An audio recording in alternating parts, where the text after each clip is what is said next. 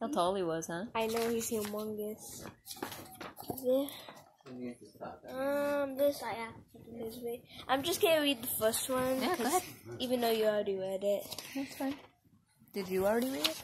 Yeah. Okay. It's funny though. It is. Mm-hmm. I was wondering if you wanted to. No, I should stop just going one page. Oh. See, I don't like going like a bunch of pages, then I skip over it. Yeah. My teacher says, skip pages. And I'm at this, but then I'm going to miss it. Lincoln asked to be shot. Lincoln was naturally enough much surprised one day when a man BDF, rather forbidding countenance, drew a revolver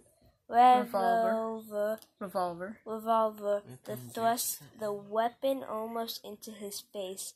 In such circumstances, Abe at once concluded that any attempt at debate or argument was a waste of time and words.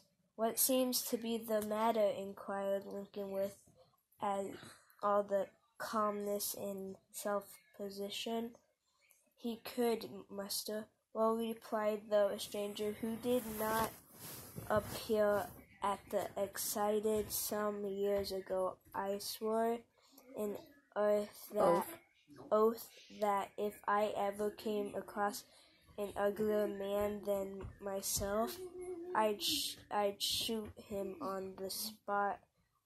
A feeling or relief again took possession of Lincoln at this rejoinder,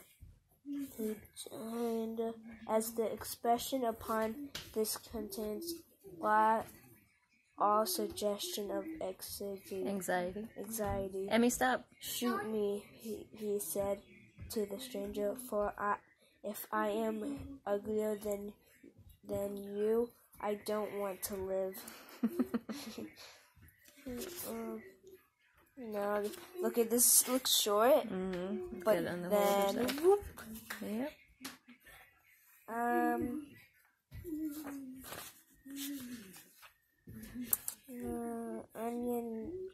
Onion. No, it's Union. Union glue. Yeah, the thing's blocking it.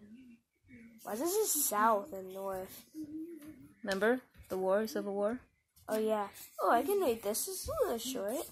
Go ahead. Okay, Lincoln mistaken for once. President Lincoln was compelled to acknowledge that he made at least one mistake in sizing up men. One day, a very dignified man called at the White House, and Lincoln's heart fell when his visitor approached. The latter was portly. His face was full of apparent anxiety, and Lincoln was willing to wager a year's salary that he represented some society for the easy and speedy repression of rebellions. The caller talked fluently, or at no time did he give advice or suggest. Wait. Oh. Go ahead. Okay. Suggest a way to put down the Confederacy. He was full of humor, told a clever story or two, and was entirely self-possessed. At length, the president inquired, "You or a clergyman?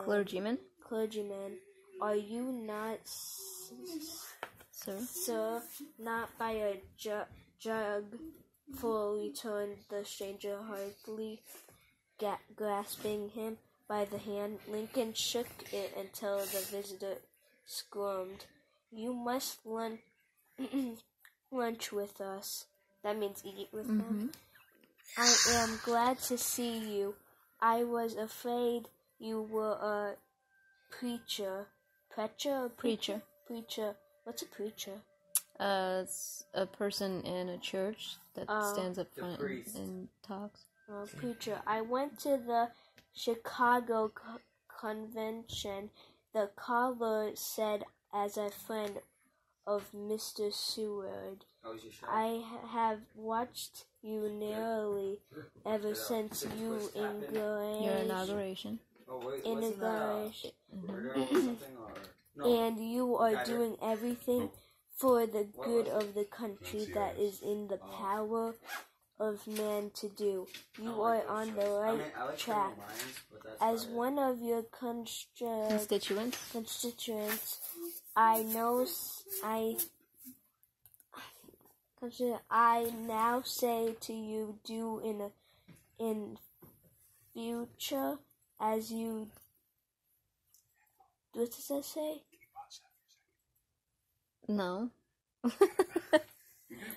What does that say, Mom? Hold on. Daddy's making me pause it. Hold on. Dear.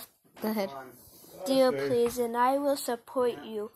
Why, said Mr. Lincoln in a great astonishment. I took you to be I took you to be a preacher. I thought you had come here to tell me how to take Richmond. And he again grasped the hand of his stranger visitor. Occurred to the accurate and penetrating, as Mr. Lincoln's judgment was concerning. Then for once he had been wholly mistaken. The scene was comical in the extreme. The two men stood gazing at each other. A smile broke from the lips of the solemn wag and rippled over the wide expanse of his homely face like sunlight overspread a continent, and Mr. Lincoln was convulsed with laughter. He stayed to lunch. That's pretty